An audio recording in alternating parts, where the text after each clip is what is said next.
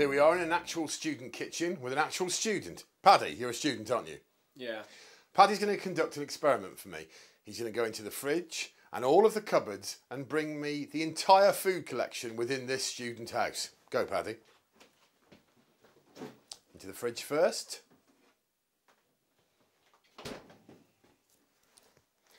Half a can of beans.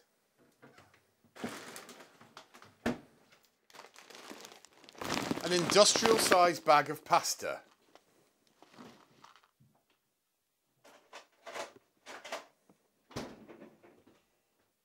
A single egg. Is this everything in the house? Yeah. This is exactly how I expect students to eat. All I'm saying is that every now and again you should get something like this. It's a banana!